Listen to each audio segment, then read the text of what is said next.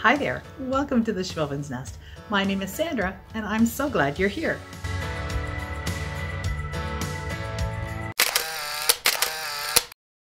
For the first wood project today, I'm going to be using 2 of these crates from the Dollar Tree and these 1/2-inch round beads. I'm going to glue 4 of the beads on each corner of the first crate on the bottom of it, and that will create little raised feet for it. I think this just gives it more of a higher end look. Now I'm going to take the other crate and put it on top of the first one, and this is going to create a double layered crate. I think this is just a really fun idea and something a little different rather than putting them side to side. So I'm going to add some hot glue just to the corners of the bottom crate and then place the other one on top and just hold it firmly until it sets up. This is how the crates look like now, and I really like this effect. I'm going to give it a couple of coats of my white DIY chalk paint, including the feet on the bottom and also a little bit on the inside at the top. I created this little label that I printed out on cardstock. Now, the design itself actually came from Creative Fabrica, so I won't be able to share that with you, but I can share the link with you. So that will be down in my description box. I'm going to use my scissors with the open blade on the edge of the cardstock, and what that's going to do is just rough up the edge a little bit and make it look distressed and worn.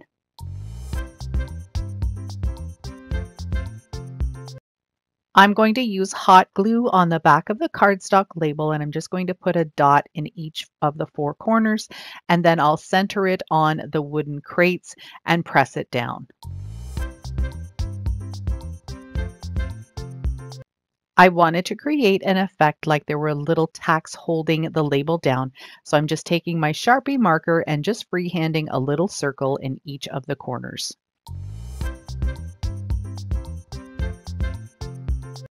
Using some black acrylic paint and just a regular paintbrush, I'm going to dab off the excess and give this a nice distressing with a dry brush look. First, I'm going to go around the edges and just kind of pull the brush downward, and that will just give a little bit of a nice black edge. And then I'm going to go across the front of each of the sides and distress those a little too. Very carefully, I'm going to just drag my brush along each of the slats too, and that just helps to give it even more of an aged look. Once I finish that on all of the sides, I'm just going to very lightly drag my brush along the white. I haven't reloaded it with any paint yet because I want this to be a very light look. I'm also going to go over the Bloom and Grow label and give that a little bit of some black distressing too. I'm going to add some foam into the bottom of the crate. I'm just using a piece of pool noodle that I've cut in half, and I'm going to just pile those in there. You can use dry floral foam, styrofoam, anything that you happen to have. You just need something to be able to push your flower stems into. To cover up the green of the pool noodle, I'm going to use some Spanish moss, and this is something that really drives me nuts. I love using Spanish moss for the look of it, but gosh, it makes such a mess. And I try really hard just to pull off pieces, and that doesn't really work for me. So I tend to take my scissors and then just trim off some pieces, and that works a little bit better for me. I'm going to be using these lavender sprigs from the Dollar Tree. I love these. They're just so pretty. I'm going to trim off each individual branch, and then where there's 2 leaf bunches, I'm going to just pull them apart a little bit. And these are almost all going to be the same height. I like to put my lavender in so there's sort of like a nice big bunch. And that's kind of how it grows out in the gardens too. All the stems tend to be the same length, so you get the blossoms sort of all in one area. I'll just keep adding all of the stems until I have it full the way I like it. And this project is done.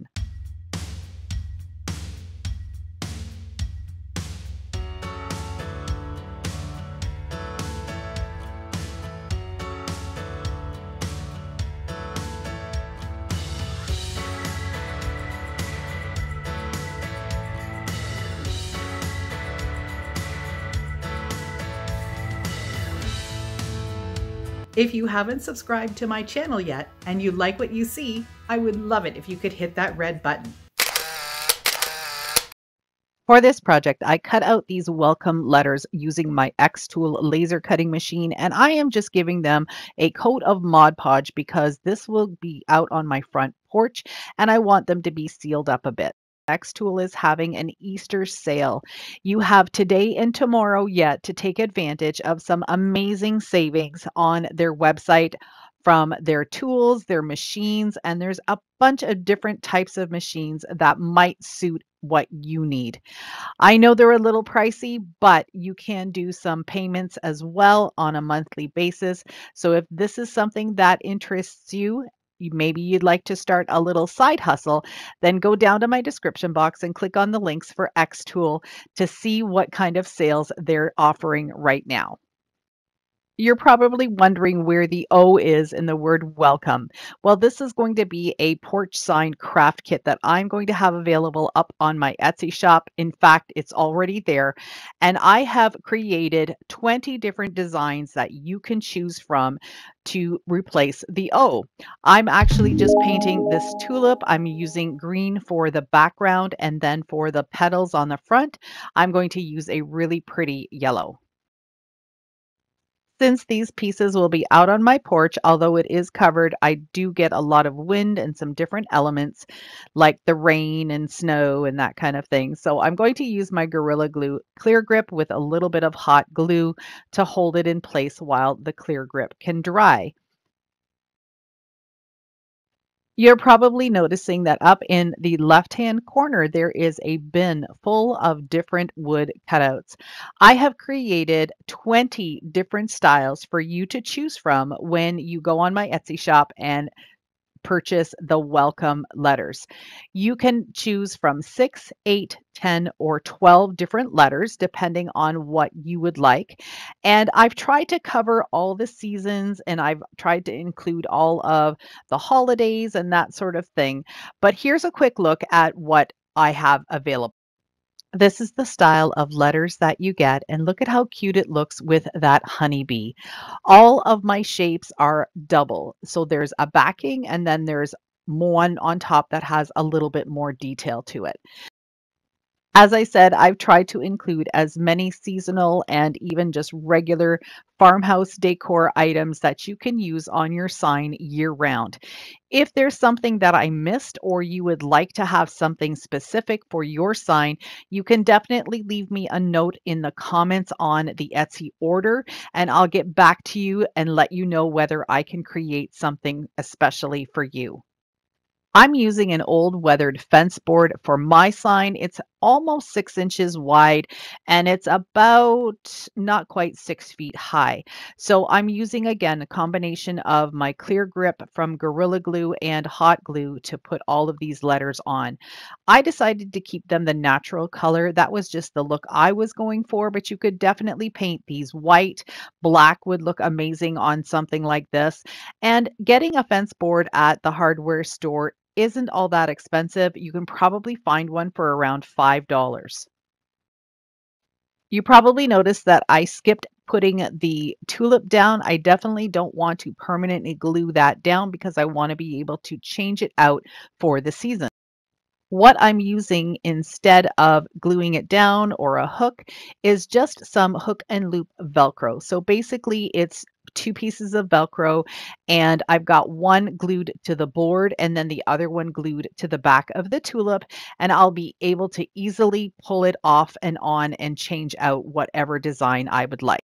I wanted to make my porch sign a little bit different than what you see usually. So I had this old crate that I had made probably last year, I believe, and I decided to take my sign. I did leave some space down at the bottom, and I'm going to just slide it into the back of this crate and then screw it into place.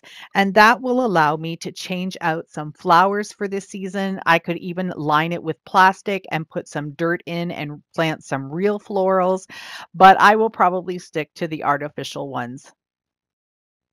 I clamped the fence board in place and then just used 3 screws to screw it all together. And I did go from the back to the inside just because that was a little easier for me to manage.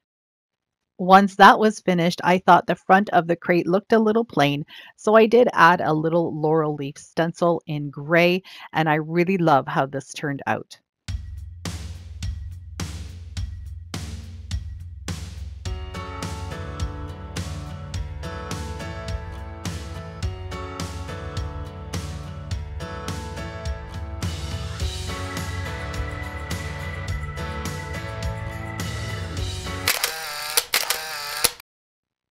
The last project I have for you today is using this mailbox. I get these at Dollarama. They're about $2, and I think it's cute the way it is, but I want to zhuzh it up a little bit. I had a piece of this MDF board and I took it to my laser cutter again and just cut out this shape at the top and the bottom. This is going to be the backing of my mailbox, and I want a little bit to stick out at the bottom as well as the top.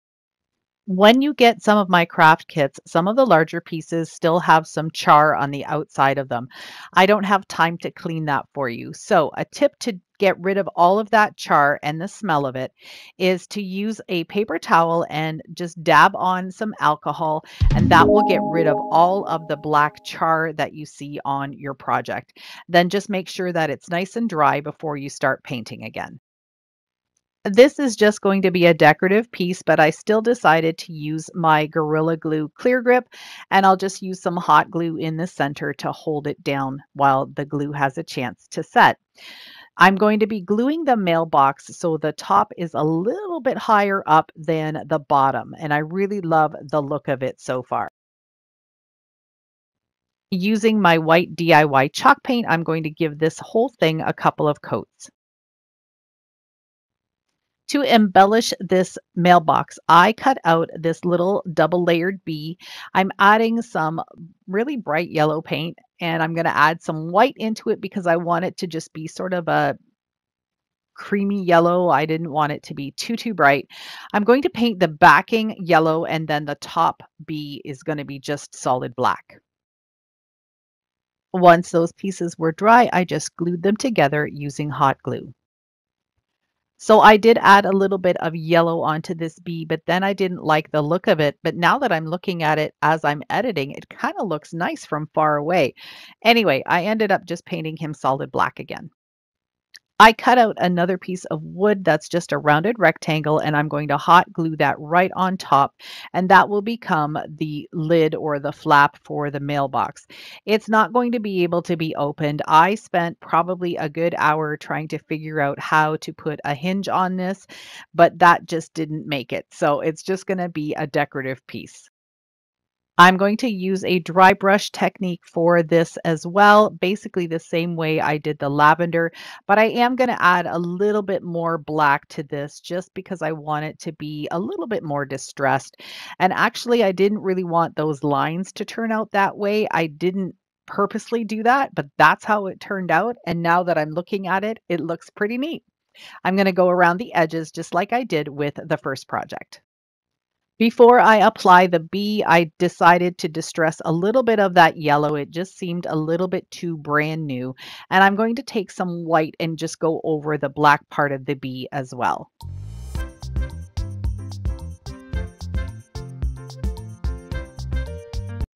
So this is going to be another little kit on my Etsy shop. You're going to get the two layers of bees, the yellow and the black. Of course, they'll just be the natural unpainted wood. And you'll also get these little cutout flowers. I just thought these were so pretty. I'm just painting them all white, and then I'm going to take that creamy yellow and then just go over the flower portion as well. You will get two other pieces along with these, and I'll show those to you in just a sec. Another part of this flowers and bees kit will be the words busy beehive. I'm going to be painting mine with black, and I think that's going to be the perfect addition to my little mailbox.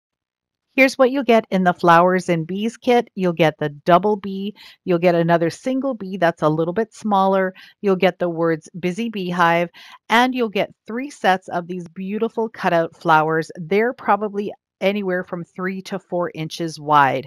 And these are beautiful accents that you can use on all of your projects. To finish off this project, I put one of the flowers on top of the lid. Then I glued the bee down and added the busy beehive letters, sort of in a semicircle shape. I love how this project turned out, and I hope you like it too.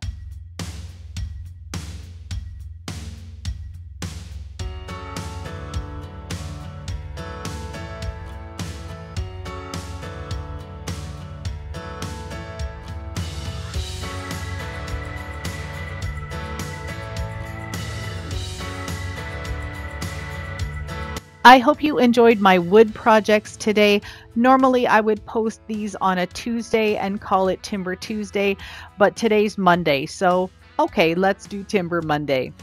Make sure you do all the things, hit the like button, the notification bell, and the subscribe button. And make sure you go down to the description box and click on the link to my Etsy shop.